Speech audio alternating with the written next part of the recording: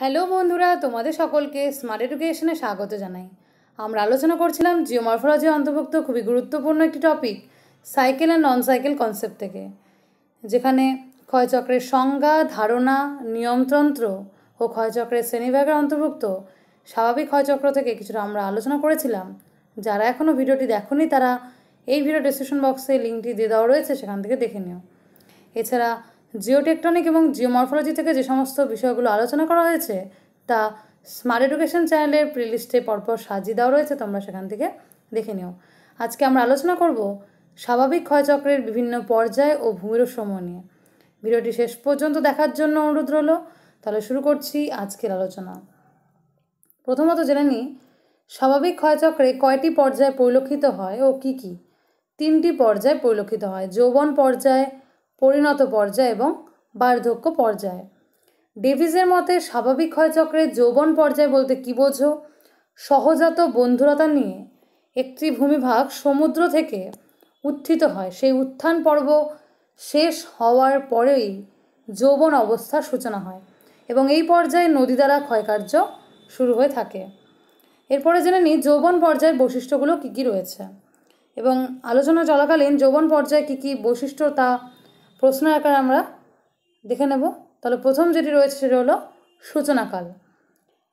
ভূ উত্থান শেষ হবার সঙ্গে সঙ্গেই নদী অতি দ্রুত ক্ষয় করতে শুরু করলে যৌবন অবস্থার সূচনা ঘটে, অর্থাৎ ভূ উত্থান ঘটেছে এবং নদীর কার্য ক্রমশ শুরু করে দিয়েছে এবং এইভাবেই যৌবন পর্যায়ের সূচনা ঘটে। এরপরে রয়েছে নদীর সংখ্যা। যৌবন পর্যায়ে প্রাথমিক ঢালকে অনুসরণ করে অনুগামী নদী প্রবাহিত হয় এবং এর পাশাপাশি বৃক্ষরূপী জল নির্গম প্রণালী এই পর্যায়ে গড়ে ওঠে। এখানে আমরা দেখতে পাচ্ছি যে বৃক্ষরূপী জল নির্গম প্রণালী সৃষ্টি হয়েছে। এরপরে আমরা কিছু প্রশ্ন আলোচনা করব। তার মধ্যে হলো যে ডেভিসের স্বাভাবিক ক্ষয়চক্রে যৌবন পর্যায়ে কিরূপ নদী পরিলক্ষিত হয়? প্রধান অনুগামী নদী পরিলক্ষিত হয়। ডেভিসের স্বাভাবিক ক্ষয়চক্রের যৌবন পর্যায়ে কিরূপ জল নির্গম প্রণালী গড়ে ওঠে? বৃক্ষরূপী জল নির্গম প্রণালী গড়ে ওঠে। এরপরে বৈশিষ্ট্যটি রয়েছে নদী কাজ, ভূবন্ধুরতা নিয়ে। নদী কাজ এই পর্যায়ে পার্শ্ব ক্ষয়ের তুলনায় নিম্ন ক্ষয় এখানে অধিক করে থাকে এবং মস্তক ক্ষয়ের গতিও বৃদ্ধি পেয়ে থাকে। এবং ভূবন্ধুরতা নিয়ে যদি বলি তাহলে নদী দ্রুত নিম্ন ক্ষয়ের ফলে শৈলশিরার শীর্ষ ও উপত্যকা তলদেশের মধ্যে উচ্চতা এখানে পার্থক্য বৃদ্ধি পায়, অর্থাৎ এটা উপত্যকা এবং এটা হলো শৈলশিরা, এর মধ্যে পার্থক্যটা কিন্তু বিশেষ থাকে এবং ভূবন্ধুরতা খুব একটু বেশি থাকে এবং ভূ উন্নয়নের প্রাথমিক চিহ্নগুলি এই পর্যায়ে পরিলক্ষিত হয়। এখানে একটি প্রশ্ন বলেছে যে ভূ উন্নয়নের প্রাথমিক চিহ্নগুলি উপস্থিত থাকে কোন পর্যায়ে? সেটি হলো যৌবন পর্যায়ে। এরপরে যে বৈশিষ্ট্যটি রয়েছে সেটি হলো জলবিভাজিকা। জলবিভাজিকা কি সেটা আগে জেনে নিই। যে উচ্চভূমি বা শৈলশিরা দুটি পৃথক নদী অববাহিকার জলপ্রবাহকে পৃথক করে সেটি হলো জলবিভাজিকা নামে পরিচিত।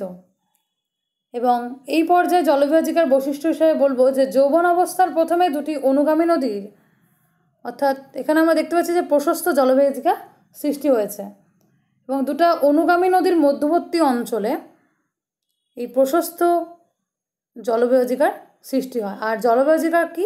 এটা একটা উচ্চভূমি যেটি দুটি পৃথক নদী অববাহিকাকে জলপ্রবাহকে পৃথক করে, নদী অববাহিকার যে জলপ্রবাহ সেটাকে পৃথক করে এই জল বিভাজিকা এবং এই পর্যায়ে প্রশস্ত জলবিভাজিকা গড়ে ওঠে এবং এই জলবিভাজিকার মধ্যে হ্রদ পরিলক্ষিত হয়, জলাশয়, জলাভূমি প্রভৃতি পরিলক্ষিত হয়ে থাকে। এরপরে যে বৈশিষ্ট্যটি রয়েছে সেটা হলো নদী গ্রাস। নদী গ্রাসের প্রথমে সংজ্ঞাটা জেনে নেব। পাশাপাশি অবস্থিত দুটি পৃথক জল নির্গম প্রণালীর মধ্যে যোগসূত্র স্থাপিত হয়ে দুটি নদীর মধ্যে মিলন ঘটে, অর্থাৎ এখানে আমরা দেখতে পাচ্ছি যে দুটো নদী রয়েছে এবং একসময় কী হচ্ছে দুটো নদীর মিলন ঘটেছে এবং উভয় নদীর জল একটি নদী খাতের মধ্য দিয়ে প্রবাহিত হয়। এখানে দুটো নদী খাত আমরা দেখতে পাচ্ছিলাম প্রথম পর্যায়ে যে দুটো নদী খাত ছিল এবং পরবর্তীকালে কি হয়, উভয় নদী খাতের জল একটি খাতের মধ্য দিয়ে প্রবাহিত হয় এবং এটি বলা হয়েছে যে রিভার ক্যাপচার বা নদী গ্রাস নামে পরিচিত। এখানে বলেছে দুটো পৃথক জল নির্গম প্রণালীর মধ্যে যোগসূত্র যখন স্থাপিত হয় হয়ে নদী দুটোর মিলন ঘটে তখনই এই নদী গ্রাস সৃষ্টি হয়। এবং এই পর্যায়ে শেষের দিকে উপ অনুগামী নদীর দ্রুত পার্শ্ব মস্তক্ষয়ের কারণে জলাভিবাজিকা সংকুচিত হয় এবং এই নদী গ্রাস ঘটে থাকে। এরপরে যে বৈশিষ্ট্যটি রয়েছে সেটা হলো নদীর পার্শ্ব রেখাচিত্র বা ক্রস প্রোফাইল। প্রথমে আমরা জেনে নেব যে ক্রস প্রোফাইল বা পার্শ্ব রেখাচিত্র বিষয়টি কী। নদীর প্রস্থ বরাবর আড়াআড়ি প্রস্থচ্ছেদ করলে প্রাপ্ত রেখাচিত্রকে পার্শ্ব রেখাচিত্র বলে। যৌবন অবস্থা থেকে বার্ধক্য অবস্থার দিকে নদীর পার্শ্ব রেখাচিত্র সংকীর্ণ ও গভীর থেকে প্রশস্ত ও অগভীর হয়ে থাকে। আমরা এখানে চিত্রটিতে দেখতে পাচ্ছিলাম যে এই পর্যায়ে সংকীর্ণ উপত্যকা সৃষ্টি হয়েছে এবং ধীরে ধীরে যখন আরও পর্যায়ে অর্থাৎ পরিণত বার্ধক্য পর্যায়ের মধ্যে যাবে তখন আরও প্রশস্ত হয়ে উঠবে। এবং নদীর পার্শ্ব রেখাচিত্রে কী প্রকৃতির সৃষ্টি হয় ভূমিরূপ, সেখানে হলো ভি আকৃতির ভূমিরূপে সৃষ্টি হয়ে থাকে। যেহেতু এখানে তীব্র নিম্নক্ষয় হয় এবং এই কারণেই গভীর এবং সংকীর্ণ ইংরেজি ভি অক্ষরের ন্যায় এখানে ভূমিরূপ সৃষ্টি হয়ে থাকে। এবং আমরা এখানে দেখতে পাচ্ছি যে ভি অক্ষরের ন্যায় এই পর্যায়ে সৃষ্টি হয়েছে। এখানে একটি প্রশ্ন রয়েছে যে যৌবন পর্যায়ে নদীর পার্শ্ব রেখাচিত্র কিরূপ প্রকৃতির হয়, সেটি হলো ভি অক্ষরের ন্যায় হয়ে থাকে। ভি আকৃতির গিরিখাত এখানে সৃষ্টি হয়ে থাকে। অর্থাৎ যৌবন পর্যায়ে নদীর পার্শ্বরেখা বরাবর ভি আকৃতির গিরিখাত সৃষ্টি হয়ে থাকে। এরপরে যে বৈশিষ্ট্যটি রয়েছে সেটা হলো নদীর দীর্ঘ রেখাচিত্র বা লং প্রোফাইল বলতে কী বোঝো। প্রথমে আমরা লং প্রোফাইল সংজ্ঞাটা কি জেনে নিই, পরে এর বৈশিষ্ট্য জানব। অর্থাৎ যৌবন পর্যায়ে নদীর দীর্ঘ রেখাচিত্রের বৈশিষ্ট্য কী। নদী উৎস থেকে মোহনা পর্যন্ত, এটা হলো উৎস এবং এটা হলো মোহনা, মোহনা পর্যন্ত দৈর্ঘ্য বরাবর প্রস্থচ্ছেদ করলে প্রাপ্ত রেখাচিত্রকে বলা হয়েছে দীর্ঘ রেখাচিত্র। আমরা এখানে দেখতে পাচ্ছি যে এখানে হলো উৎস থেকে মোহনা পর্যন্ত এখানে লং প্রোফাইল তৈরি করা হয়েছে এবং প্রতিটি পর্যায়ে এখানে তুলে ধরা হয়েছে আপার কোর্স, মিডল কোর্স এবং লোয়ার কোর্স। এবং লং প্রোফাইল বা পার্শ্ব রেখাচিত্র কি তৈরি করে থাকে, এখানে বলেছে যে যৌবন অবস্থায় নদী উপত্যকার ভূমিঢাল অবতল প্রকৃতির হয়ে থাকে। নদীর উভয় পাশে খাড়া ঢাল থাকায় নদী বড় বড় বাঁক নিতে পারে না। যেহেতু এখানে খাড়া ঢাল থাকে সেহেতু নদী এখানে এঁকে বেঁকে প্রবাহিত হতে পারে না। এবং পর্যায়ক্রমে কঠিন কোমল শিলা দ্বারা গঠিত হওয়ায় এই স্থানে ওয়াটারফল বা জলপ্রপাত এখানে সৃষ্টি হয়ে থাকে। এছাড়া মন্থকূপ সৃষ্টি হয়ে থাকে অবঘর্ষ প্রক্রিয়ার দ্বারা। এইভাবে নদীর দীর্ঘ রেখাচিত্র যৌবন পর্যায়ে ভূমিকা প্রদান করে থাকে। এবং যৌবন অবস্থা থেকে বার্ধক্য অবস্থার মধ্য দিয়ে নদীর দীর্ঘ রেখাচিত্র অপর্যায়িত থেকে পর্যায়িত রূপ ধারণ করে থাকে। এরপরে যে বৈশিষ্ট্য জানবো সেটা হলো ডেভিসের বা পর্যায় বলতে পারি ডেভিসের স্বাভাবিক ক্ষয়চক্রের পরিণত পর্যায় বলতে কী বোঝো। যৌবন অবস্থার শেষে ভূমিভাগটি থেকে যখন তার উত্থিত হওয়ার সময়কার সমস্ত চিহ্ন মুছে যায় তখনই শুরু হয় পরিণত বা পৌঢ় অবস্থা। পরিণত পর্যায়ের বৈশিষ্ট্যগুলো কী তা আমরা একটি একটি করে জানবো এবং তার চিত্রসহ ব্যাখ্যা করব। তো প্রথমে রয়েছে সূচনাকাল। সূচনাকালে বলতে হবে যে নদ নদীর সংখ্যা এখানে বৃদ্ধি পায় এবং নিম্নক্ষয় অপেক্ষা এখানে পার্শ্বক্ষয়ের মাত্রাটা বৃদ্ধি পায়। অর্থাৎ এখানে নিম্নক্ষয় না হয়ে এখানে কিন্তু পার্শ্বক্ষয়ের মাত্রাটা বৃদ্ধি পেয়েছে নদ নদীর ক্ষেত্রে এবং এইভাবেই পরিণত অবস্থার সূচনা ঘটে। এরপর একটি বৈশিষ্ট্য রয়েছে নদীর সংখ্যা। এই পর্যায়ে অনুগামী নদী ও উপনদীর সংখ্যা বৃদ্ধি পায় এবং এই পর্যায়ে অনুগামী নদীকে অনুসরণ করে বা আয়াম বরাবর পরবর্তী নদী কিন্তু সৃষ্টি হয়ে থাকে এই পর্যায়ে। এবং নদীর কাজ যে রয়েছে সেখানে বলবো যে নদী এই পর্যায়ে ভূমিঢাল হ্রাস পাওয়ার কারণে এখানে ভূমির যে ঢাল সেটা হ্রাস পেয়েছে এবং হ্রাস পাওয়ার কারণে পার্শ্বক্ষয় এখানে বৃদ্ধি পেয়ে থাকে। মস্তক্ষয়ের মাধ্যমে এখানে উপত্যকার বিস্তৃতি ঘটেছে। আমরা এখানে দেখতে পাচ্ছি যে বিস্তৃতি ঘটেছে, এখানে উপত্যকা সমূহের বিস্তৃতি ঘটেছে এই পর্যায়ে এবং নদীর গভীরকরণ অপেক্ষা প্রশস্তকরণ এখানে বেশি ঘটেছে। এরপরে যে বৈশিষ্ট্যটি রয়েছে সেটা হলো ভূবন্ধুরতা। এই পর্যায়ে ভূমির বন্ধুরতা সবচেয়ে বেশি থাকে এবং ভূ উত্থান সময়কার যে চিহ্নগুলি থাকে সম্পূর্ণরূপে লোপ পেয়ে থাকে। এই পর্যায়ে ভূ উত্থানের চিহ্নটা অধিক মাত্রায় পরিলক্ষিত হয়। এরপরে জানব জলবিভাজিকা এবং নদীবাঁক বৈশিষ্ট্য নিয়ে। এই পর্যায়ে নদীতে দ্রুত পার্শ্বক্ষয় ও উপত্যকা ক্রমশ প্রসারের কারণে নদীর মধ্যবর্তী যে জলবিভাজিকা থাকে, আমরা জলবিভাজিকা মানে জানি যে দুটা নদী অববাহিকার মধ্যবর্তী অংশ দুটাকে পৃথক করেছে, কিন্তু এই পর্যায়ে যেহেতু পার্শ্বক্ষয়ের মাত্রাটা বৃদ্ধি পায় সেই কারণে এখানে জলবিভাজিকাগুলো সংকীর্ণ এবং নিচু সুস্পষ্ট হয়ে থাকে এবং সুতীক্ষ্ণ ষোলশিরা রূপে অবস্থান করে। এবং আমরা যৌবন পর্যায়ে জেনেছিলাম যে এই পর্যায়ে অর্থাৎ যৌবন পর্যায়ে হ্রদ ও জলাশয়ের সৃষ্টি হয়েছিল, কিন্তু যেহেতু এর উচ্চতা ক্রমশ হ্রাস পায় সেহেতু এখানে হ্রদ এবং জলাশয়ের অবলুপ্তি ঘটে থাকে। এবং নদীবাঁক নিয়ে একটা পয়েন্ট ছিল যে নদীবাঁক কী বৈশিষ্ট্য রয়েছে। এই অবস্থায় স্বল্প ভূমিঢালের জন্য প্লাবনভূমিতে নদীর অসংখ্য বড় বড় সর্পিল গতিতে এই পর্যায়ে পরিলক্ষিত হয় বা মিয়েন্ডার এখানে পরিলক্ষিত হয়। নদীবাঁক এখানে দেখা যাচ্ছে যে নদীবাঁক সমগ্র উপত্যকাকে দখল করে রয়েছে। এরপরে বৈশিষ্ট্যটি রয়েছে প্লাবনভূমি। যে পরিণত পর্যায়ে নদীর গতি যেহেতু হ্রাস পায় সেহেতু প্রশস্ত, এখানে দেখা যাচ্ছে যে প্রশস্ত একটা ভূমিভাগের সৃষ্টি হয়েছে। প্রশস্ত ও অগভীর উপত্যকায় বেশিরভাগ অঞ্চল জুড়েই এখানে প্লাবন ভূমির এখানে সৃষ্টি হয়েছে। এরপরে রয়েছে নদীর পার্শ্ব রেখাচিত্র, যেটা আমরা আগেই সংজ্ঞাতে আলোচনা করেছি যে নদীর প্রস্থ বরাবর আড়াআড়ি প্রস্থচ্ছেদ করলে যে প্রাপ্ত রেখাচিত্র তাকে বলা হবে পার্শ্ব রেখাচিত্র। এবং এই পর্যায়ে পার্শ্ব রেখাচিত্র কি বৈশিষ্ট্য রয়েছে যে এখানে নিম্নক্ষয়ের তুলনায় পার্শ্বক্ষয় যেহেতু এখানে বেশি হয় তাই জন্য ভি অক্ষরের যে আকৃতির উপত্যকাটা ছিল সেটা ক্রমশ প্রশস্ত হয়ে ওঠে এবং অগভীর হয়ে ওঠে এবং ধীরে ধীরে সেটা ইউ অক্ষরের ন্যায় আকার ধারণ করে। এবং নদীর দীর্ঘ রেখাচিত্র, যেটা আমরা জেনেছিলাম যে নদীর উৎস থেকে মোহনা পর্যন্ত দৈর্ঘ্য বরাবর প্রস্থচ্ছেদ করলে প্রাপ্ত যে রেখাচিত্র সেটিকে দীর্ঘ রেখাচিত্র বলা হবে। এবং এই পর্যায়ে দীর্ঘ রেখাচিত্রের কী বৈশিষ্ট্য রয়েছে যে পূর্বেকার যে জলপ্রপাত কাস্কেড এবং মন্থকূপ যে তৈরি হয়েছিল সেটা প্রধান নদীর ঢাল নিয়মিত হয়ে ভারসাম্য স্তরে পৌঁছে যায় এবং পর্যায়িত রূপ ধারণ করে।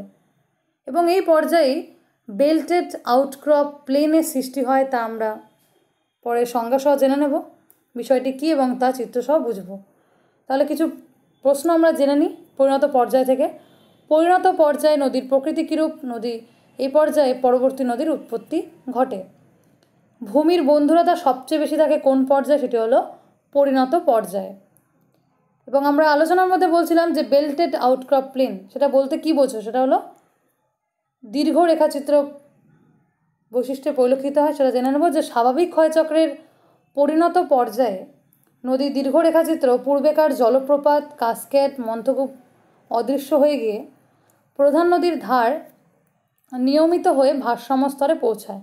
অর্থাৎ এই পর্যায়ে কী হয়? পর্যায়িত হয়। অর্থাৎ যৌবন পর্যায়ে অপর্যায়িত থাকে এবং অর্থাৎ পরিণত পর্যায়ে ধীরে ধীরে কী হতে থাকে? পর্যায়িত হতে থাকে।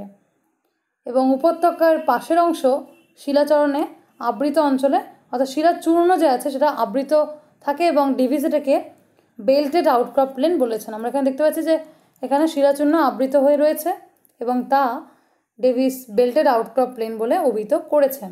অর্থাৎ আমরা এটাই বলতে যাচ্ছি যে যৌবন পর্যায়ে আমরা দীর্ঘ রেখাচিত্রে দেখছিলাম যে বিভিন্ন জলপ্রপাত কাস্কেড মন্থকূপ এসব সৃষ্টি হয়েছে, কিন্তু যখন ক্ষয়ের মাত্রা ক্রমশ বাড়তে থাকে এবং যে সেটি কী হয়? এটা পর্যায়িত রূপ ধারণ করে এবং সেই সময় সেই শিলাচূর্ণগুলো উপত্যকার পাশে অংশে এসে জমা হয়ে বেল্টেড আউটক্রপ প্লেনের সৃষ্টি করে। এরপর একটি বিষয় রয়েছে পর্যায়িত ঢাল।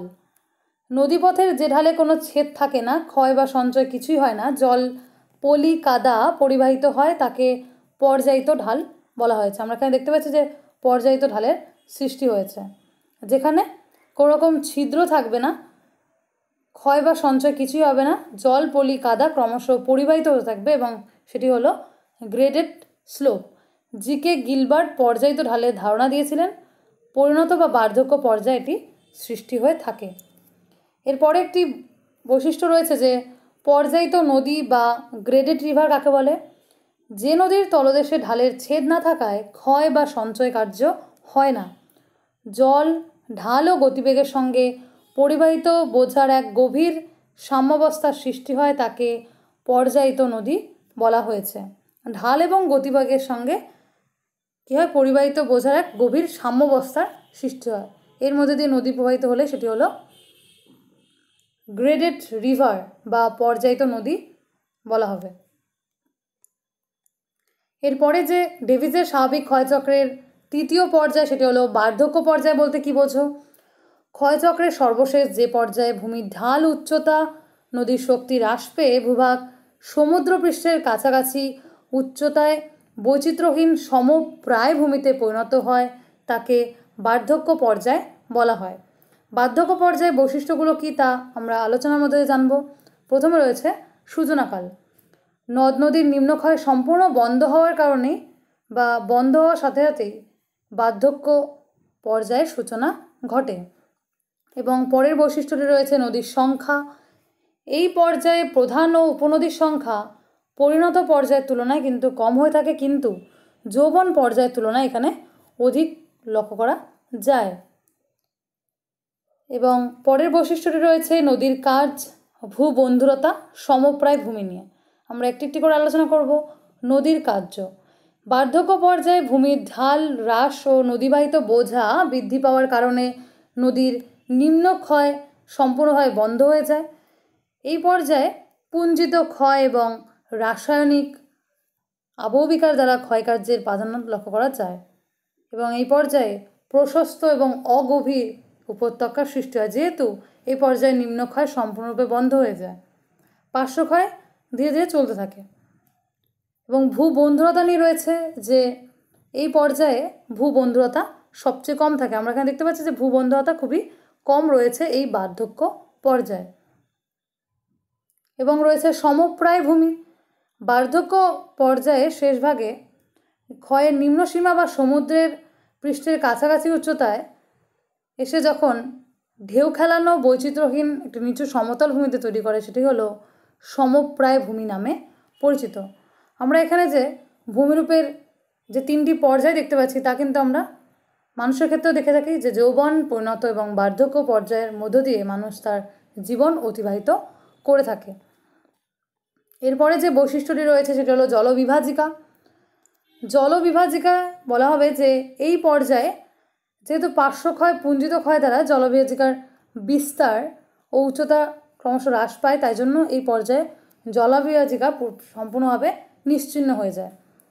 এবং মোনারণক আরেকটি বৈশিষ্ট্য রয়েছে যে এই পর্যায়ে সমপ্রায় ভূমির ওপরে, অর্থাৎ প্লেনের ওপরে সমপ্রায় ভূমি, আমরা এখানে দেখতে পাচ্ছিলাম যে সমপ্রায় ভূমি এখানে সৃষ্টি হয়েছে, সমপ্রায় ভূমির এখানে সৃষ্টি হয়েছে। সমপ্রায় ভূমি যখন সমপ্রায় ভূমির ওপরে জলবিভাজিকার ক্ষয় প্রতিরোধী কঠিন শিলাগঠিত অবশিষ্ট অংশ যখন উঁচু ছোট টিলার আকারে অবস্থান করে, আমরা এখানে দেখতে পাচ্ছি যে টিলার আকারে অবস্থান করে রয়েছে। অর্থাৎ জলবিভাজিকাটা যেটা ছিল, যেটা দুটো নদীকে পৃথক করতো, সেটা ক্রমশ ক্ষয় পেতে পেতে অবশেষে ক্ষয় প্রতিরোধী কঠিন শিলাগঠিত অবশিষ্ট অংশগুলো উঁচু ছোট অবশিষ্ট টিলা বা পাহাড় রূপে বিক্ষিপ্তভাবে অবস্থান করেছে, এটাকে মোনাডনক বলা হয়। আমরা তার সংজ্ঞাসহ আরও বুঝব। এরপর রয়েছে নদী গ্রাস, নদী বাঁক এবং প্লাবনভূমি নিয়ে। নদী গ্রাস বলা হবে যে এই পর্যায়ে নদ নদীর সংখ্যা পরিণত পর্যায়ের চেয়ে কম হয় এবং যৌবন অবস্থার চেয়ে বেশি হয়, এবং উপনদীগুলি সংকীর্ণ এবং নিচু জলবিভাজিকার মস্তক ক্ষয় করে বিপরীত দিকে অন্যদিকে নদী গ্রাস করে থাকে। যেহেতু এই পর্যায়ে উপনদীগুলো নিচু জলবিভাজিকার মস্তক ক্ষয় করতে থাকে, মস্তক ক্ষয় করে দিয়েছে, এই স্থানে যে জলবিভাজিকা ছিল সেটা মস্তক ক্ষয় করে দিয়েছে এবং এই কারণে বিপরীত দিকে সেটি আবার নদীগ্রাস করতে থাকে। এবং রয়েছে প্লাবনভূমি। এই পর্যায়ে সুপ্রশস্ত অগভীর উপত্যকার পুরো অংশ জুড়ে সুস্পষ্ট প্লাবনভূমি এখানে সৃষ্টি হয় এবং প্লাবনভূমির ওপরে অসুক্ষুরাকৃতি হ্রদ পরিলক্ষিত হয়। আমরা এখানে দেখতে পাচ্ছি যে অসুক্ষুরাকৃতি হ্রদ এখানে সৃষ্টি হয়েছে। এবং নদী বাঁক যদি বলি, যে বার্ধক্য পর্যায়ে মৃদু ঢাল ভূমিতে নদী শক্তির হ্রাস পাওয়ার কারণে প্লাবনভূমিতে নদী অত্যন্ত সর্পিল গতিতে প্রবাহিত হয়, তবে তা উপত্যকার তুলনায় অপ্রশস্ত হয়ে থাকে। এইভাবে নদী বাঁকগুলো সৃষ্টি হয়ে থাকে। এবং রয়েছে নদীর পার্শ্ব রেখাচিত্র ও নদীর দীর্ঘ রেখাচিত্র নিয়ে। নদীর পার্শ্ব রেখাচিত্রে এই বৈশিষ্ট্য বলবো যে এই পর্যায়ে নিম্নক্ষয় সম্পূর্ণরূপে বন্ধ হয়ে গিয়ে পার্শ্বক্ষয় এবং পুঞ্জিত ক্ষয় এখানে বেশি হওয়ার কারণে নদী উপত্যকা খুব অগভীর হয়ে থাকে। এখানে দেখা যাচ্ছে যে নদী উপত্যকাটি অগভীর হয়ে গিয়েছে এবং গামলার আকারে সৃষ্টি করেছে। এবং নদীর দীর্ঘ রেখাচিত্র যদি বলি, তাহলে এই পর্যায়ে প্রধান এবং উপনদীগুলি অনুদৈর্ঘ্য ঢাল ও মসৃণ ও পর্যায়িত হয়ে ক্ষয়ের নিম্ন সীমায় পৌঁছে গিয়েছে। আমরা এখানে দেখতে পাচ্ছি যে ক্ষয়ের নিম্ন সীমায় পৌঁছে গিয়েছে। এভাবে ধারাবাহিক 3টি পর্যায়ের মাধ্যমে ক্ষয়চক্র সম্পন্ন হয়েছে এবং নদী আবার ধীরে ধীরে পুনর্যৌবন লাভ শুরু করে দিয়েছে। এইভাবেই ডেভিস তার স্বাভাবিক ক্ষয়চক্রে 3টি পর্যায়ে ব্যক্ত করেছেন। এবং বার্ধক্য পর্যায়ে নিয়ে আমরা কিছু বৈশিষ্ট্য জেনে নেব, যে উপনদী প্রায় থাকে না কোন পর্যায়ে, সেটি হলো বার্ধক্য পর্যায়। ভূমির বন্ধুরতা সবচেয়ে কম পরিলক্ষিত হয় কোন পর্যায়ে, সেটি হলো বার্ধক্য পর্যায়ে। কোন পর্যায়ে ভূমিভাগটি ক্ষয়কার্যের শেষ সীমা বা তার কাছাকাছি পৌঁছায়, সেটি হলো বার্ধক্য পর্যায়ে। আমরা কখন থেকে বার্ধক্য পর্যায়ে আমরা একটা আলোচনা করছিলাম যে ক্ষয়ের শেষ সীমা। তাহলে ক্ষয়ের শেষ সীমা বিষয়টি কী, বা বেস লেভেল অফ ইরোশন সংজ্ঞাটা জেনে নিই। যে সীমা পর্যন্ত নদী তার তলদেশে নিম্নক্ষয় করতে সক্ষম হয় তাকে ক্ষয়ের শেষ সীমা বলে। জন ওয়েলেসলি পাওয়েল ক্ষয়ের শেষ সীমা ধারণা প্রবর্তন করেছেন এবং সমুদ্র পৃষ্ঠকেই স্থায়ী ক্ষয়ের শেষ সীমা বলা হয়ে থাকে। এরপরে জেনে নেব স্থানীয় ক্ষয়সীমা বলতে কী বোঝো, বা যেটা হলো local base level of erosion. স্থলভাগের মধ্যে শিলা গঠন অনুসারে যে ক্ষয়সীমা গঠিত হয় তা স্থানীয় ক্ষয়সীমা রূপে পরিচিত। কোনো উপনদীর স্থানীয় ক্ষয়সীমা হলো প্রধান নদীর তলদেশ। এবং আমরা বার্ধক্য পর্যায়ে আলোচনা করছিলাম সমপ্রায় ভূমি নিয়ে। তাহলে সমপ্রায় ভূমি বিষয়টি কি তা জেনে নিই। পেনি প্লেন শব্দটির উৎস ল্যাটিন শব্দ পেনি অর্থাৎ প্রায় এবং প্লেন অর্থাৎ সমতল ভূমি। ডেভিসের স্বাভাবিক ক্ষয়চক্রে বার্ধক্য অবস্থার শেষভাগে সমগ্র অঞ্চল নিম্নক্ষয় সীমার কাছাকাছি উচ্চতায় কচ্ছপের পিঠের মতো উত্তল আকৃতি বিশিষ্ট ঢেউ খেলানো বৈচিত্র্যহীন যে নিচু সমতল ভূমি সৃষ্টি হয় তাকে সমপ্রায় ভূমি বলা হয়। এবং আরেকটি বৈশিষ্ট্য ছিল, বা একটা ভূমিরূপ বলতে পারি, সেটি হলো মোনাডনক। ডেভিসের স্বাভাবিক ক্ষয়চক্রে বার্ধক্য অবস্থার শেষভাগে সমপ্রায় ভূমির ওপরে জলাবিভাজিকার ক্ষয় প্রতিরোধী কঠিন শিলা গঠিত অবশিষ্ট অংশগুলি ছোট অবশিষ্ট টিলা বা পাহাড় রূপে বিক্ষিপ্তভাবে অবস্থান করে। যুক্তরাজ্যের নিউ হ্যাম্পশায়ারের মাউন্ট মোনাডক পাহাড়ের নাম অনুসারে এই টিলাগুলিকে মোনাডনক বলা হয়েছে। এবং ঝাড়খণ্ডের পাটমাহুলিয়া মোনাডনকের উদাহরণ। এবং রয়েছে যে বার্ধক্য অবস্থার শেষে আবার ভূউত্থান ঘটে, নতুন ক্ষয়সীমার সৃষ্টি হয়ে নদী ও ভূভাগের কিরূপ পরিবর্তন ঘটে, সেটি হলো পুনর্যৌবন লাভ ঘটে থাকে। পুনর্যৌবন লাভ কী এবং পুনর্যৌবন লাভের ফলে সৃষ্ট ভূমিরূপগুলো কী তা আমরা পরবর্তী আলোচনার মধ্য দিয়ে আলোচনা করব। এবং রয়েছে বিনুনি আকৃতি নদী পরিলক্ষিত হয় কোন পর্যায়ে, সেটি হলো বার্ধক্য পর্যায়ে। তখন আমরা স্বাভাবিক ক্ষয়চক্রে যৌবন পরিণত বার্ধক্য পর্যায়ে কী কী বৈশিষ্ট্য রয়েছে তা চিত্রসহ আলোচনা করলাম। এবং যখন কোনো তত্ত্ব উপস্থাপিত হয় তার কিছু সমালোচনা বা মূল্যায়ন থাকে। তাহলে যে ডেভিসের যে স্বাভাবিক ক্ষয়চক্র তা কিন্তু সারা বিশ্বজুড়ে সমাদৃত পেয়েছিল। এ প্রসঙ্গে পেঙ্ক, ক্রিকমে, হ্যাঙ্ক, কিং এ সমস্ত ভূবিজ্ঞানীরা ক্ষয়চক্রের বিরূপ সমালোচনা করেছে। তার মধ্যে প্রথম রয়েছে যে উত্থানের গতিবেগ ও সমাপ্তি নিয়ে। ডেভিস বলেছেন যে ভূ উত্থানের অল্প সময় অতি দ্রুত হয় এবং যৌবন অবস্থার পূর্বেই তা সমাপ্ত হয়ে যায়। এবং ক্ষয়চক্র চলাকালে ভূভাগ স্থিতিশীল এবং অনড় থাকে। কোনো ভূভাগ উত্থান ঘটলে ক্ষয়চক্র বাধা পায় না এবং নতুন এক ক্ষয়চক্র শুরু হয়, এটি তিনি বলেছেন। কিন্তু পেঙ্ক এই ধারণায় বলেছেন যে ভূ উত্থান দীর্ঘ সময়ে অতি ধীর গতিতে হয়ে থাকে এবং পরিণত পর্যায় পর্যন্ত চলতে থাকে, এটি বলা হয়েছে। এবং এরপর রয়েছে সময় নির্ভরতা। ক্ষয়চক্রে ডেভিস বলেছেন যে দ্রুত গতির একটি স্বল্পকালীন প্রক্রিয়ার কথা তিনি বলেছেন। ক্ষয়চক্র ভূমির গঠন, প্রক্রিয়া এবং পর্যায়, এই 3টি পর্যায়ের সম্মিলিত ফলের কথা তিনি বলেছিলেন। কিন্তু পেঙ্ক বলেছেন যে ক্ষয়চক্র হলো সময় নিরপেক্ষ একটি ধীরগতির প্রক্রিয়া, এবং হ্যাকও বলেছেন যে ভূতাত্ত্বিক গঠন বা শিলারক্ষণকে তিনি প্রাধান্য দিয়েছিলেন। এরপরে রয়েছে ক্ষয় কার্যের সূচনা নিয়ে। ডেভিসের ধারণায় বলা হয়েছে যে ভূ উত্থানকালে ক্ষয়কার্য থাকে না এবং ভূগঠন সম্পূর্ণ হলে তা শুরু হয়, কিন্তু পেং বলেছেন যে ভূগঠন ও ক্ষয়কার্য একই সঙ্গে চলে। এরপরে রয়েছে উচ্চতা হ্রাসের কারণ। ডেভিস বলেছেন যে শৈলশিলার নিম্নক্ষয় দ্বারা ভূমির উচ্চতা হ্রাস পায়, যা পেং বর্ণিত মডেলে বলেছেন যে পশ্চাৎ দেশীয় ক্ষয়ের দ্বারা হয়ে থাকে। আবার ক্রিকমে এই প্রসঙ্গে বলেছেন যে নদীর পার্শ্বক্ষয়ের প্রাধান্য দ্বারা উচ্চতা হ্রাস হয়ে থাকে। এরপরে রয়েছে ক্ষয়চক্রের পর্যায়। ডেভিস বলেছেন যে যৌবন পরিণত বার্ধক্য পর্যায়ের মধ্য দিয়ে ক্ষয়কার্যের বা ক্ষয়চক্র সম্পন্ন হয়ে থাকে, কিন্তু পেং বলেছেন যে 3টি পর্যায়ের মধ্য দিয়ে নয়, প্রথম, দ্বিতীয়, তৃতীয়, চতুর্থ, পঞ্চম, এই পঞ্চম বা 5টি পর্যায়ের মধ্য দিয়ে ঘটে থাকে। এবং হ্যাক বলেছেন যে ক্ষয়চক্র পর্যায়ক্রমে হয় না, এটা হলো অচক্রীয় ধারণা। এইভাবে স্বাভাবিক ক্ষয়চক্রের মূল্যায়ন বিভিন্ন ভূবিজ্ঞানী বিভিন্নভাবে করেছেন। এভাবে আজকে আমরা ডেভিসের স্বাভাবিক ক্ষয়চক্রের পরিণত বার্ধক্য, যৌবন পরিণত বার্ধক্য, এই 3টি পর্যায়ে কী কী বৈশিষ্ট্য রয়েছে তা আলোচনা করলাম। ধন্যবাদ বন্ধুরা ভিডিওটি দেখার জন্য। পরবর্তী ভিডিওগুলো পেতে অবশ্যই স্মার্ট এডুকেশন চ্যানেলকে সাবস্ক্রাইব করো, এবং নতুন নতুন ভিডিও পেতে তোমরা স্মার্ট এডুকেশন চ্যানেলের সাথে যুক্ত হতে পারো। ফেসবুকে স্মার্ট এডুকেশন পেজ রয়েছে, সেখান থেকে। ধন্যবাদ।